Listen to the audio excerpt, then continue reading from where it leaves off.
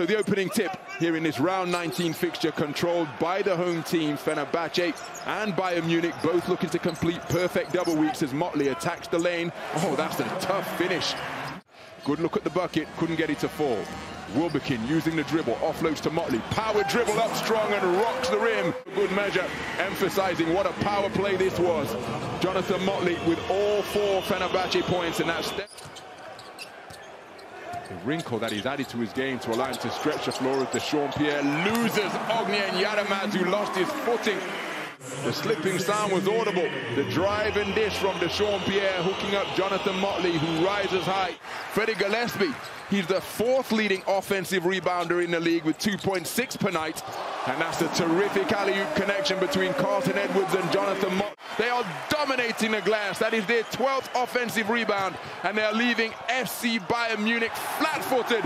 And it's another offensive rebound for the double-double man, Johnathan Motley. So there's the 5 on the floor for the home team. As Carlton Edwards drives, keeps it himself, goes glass, and it's another offensive rebound for Johnathan Motley and another bucket on the stickback. Brings his team back to within a single-digit deficit once again. They're down by just 8 as we enter crunch time. But where was the rotating help defense with an easier basket as you're ever going to get after it?